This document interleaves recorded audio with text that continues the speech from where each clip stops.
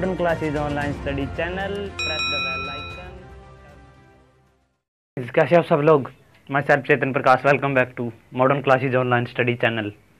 दोस्तों, आज की जो वीडियो है वो हमारे एक सब्सक्राइबर ने हमसे पूछा कि सर आप एक कोई ट्रिक बताओ यार, इनकी जो ये वैरायटीज़ होती हैं फसल्स की, तो इनकी कोई ट्रिक बताओ सर याद करने की। तो मैं आपको बता दूं कि ऐसी तो कोई ट्रिक है नहीं, क्योंकि वैरायटी तो सबकी एक क्रॉप की दो वैरायटी, मतलब कि एक नाम से जैसे कि दो क्रॉप्स की वैरायटी भी हो सकती है, तो ऐसी तो कोई ट्रिक है नहीं। लेकिन फिर भी मैंने आपको आपका इज्जत रखने के लिए, आपका सम्मान रखने के लिए मैंने एक छोटी सी कोशिश ज़रूर की है। होप आपको ये थोड़ी समझ में आएगी, थोड़ी है ज़रूर टेढ़ी सी, लेकिन आपको समझ में ज़रूर आएगी। तो ऐसे तो कोई ट्रिक बनती नहीं है, वैरायटी तो कोई ट्रिक बनती नहीं है। वैरायटी तो आप कितनी मर्जी याद कर लो, क्या पता कितनी लाख कितनी हज़ार वैरायटीज हैं, राइस की लगा लो आप, ठीक है। तो लेकिन मैंने एक छोटी सी एक चीज़ कॉमन देखी है सभी वैरायटीज़ में, जैसे कि वीट की वैरायटी है, ठीक है।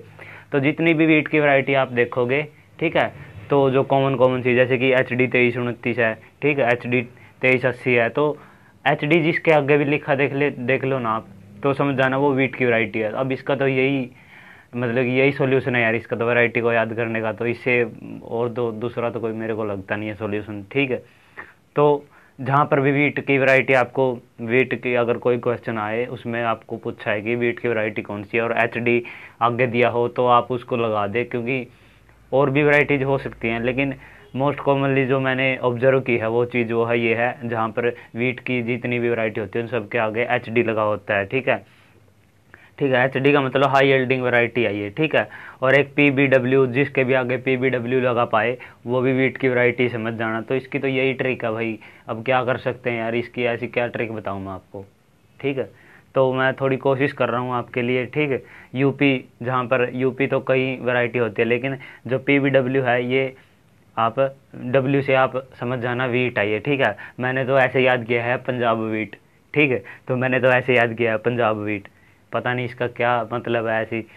तो राइस की देखते हैं, राइस की भी जहाँ पर आपको IR लिखा पा जाए ना और TN लिखा पा जाए, वो 100% राइस की वैरायटी पाएगी, जैसे कि IR20, Indian rice 20, international rice 24। तो ऐसे जहाँ पर भी IR लिखा पाए तो आप राइस की वैरायटी समझ जाना। और TN की फुल फॉर्म वो है टेचुंग नेटिंग वन, ठीक है, जो ताइवान से इसका जो जीन वो लाया गया था, ठीक है। तो जहाँ पर भी TN या IR दिखे तो समझ जाना राइस की वैरायटी है। शुगर केन की तो 100% CO, जिसके आगे भी CO लगा पाए वो 100% शुगर केन की वैरायटी होगी। और ये क्वेश्चन भी आया हुआ है, CO का यहाँ पर मैं मतलब बता देता हूँ, वो है कोयम्बटूर, ठीक है।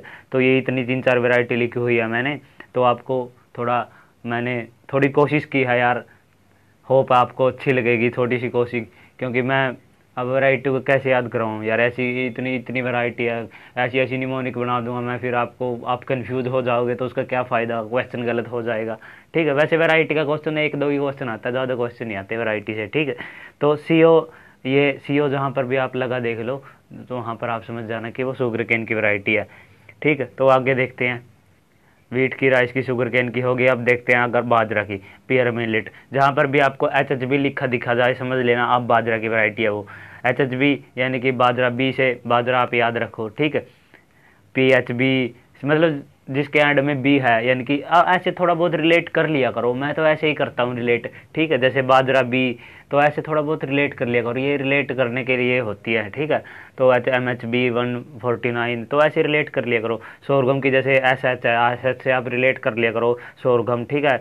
SV है सोरगम, ठीक है, तो ऐसे रिलेट कर लिया करो सी ऐसे। तो ये थोड़ी थोड़ी सी मैंने लिखी हुई है, और दोस्तों ये ऐसे नहीं लिखी मैंने, असली में वैरायटी है ये इनकी, ठीक है। असली में इनकी वैरायटी है, ये मैंने किताबों से, अलग अलग किताबों में से देख के बहुत ज़्यादा मेहनत करके आपको ये कॉमन सी जो ट्रिक बताऊँगा मैं बता रहा हूँ, तो ये ट्रिक मैंने कॉमन सी बनाई है।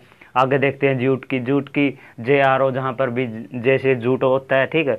तो जहाँ पर JRO आपको दिखे तो अब समझ जाना कि वो जूट की वैरायटी है। जैसे जब मैंने लिखी हुई है 524 JRO, ठीक है, 878 632। अब टोबैको की जहाँ पर भी आप CC लगा देख लो, वहाँ पर आप टोबैको की समझ जाना, जैसे कि CC 13, CC 143, CC 33, CC 35, CC तो दोस्तों ये छोटी सी मैंने एक छोटी सी ट्रिक लगा लो, कुछ लगा लो, तो ये जुगाड़ लगा लो आप। ट्रिक तो क्या बोल लोगे इसको, ट्रिक तो मतलब ऐसे जुगाड़ ही लगा लो आप। तो ये छोटा सा जुगाड़ है याद करने का इतनी वैरायटी, तो ऐसी वैरायटी तो दोस्तों आपको याद करनी ही पड़ेगी, ठीक है।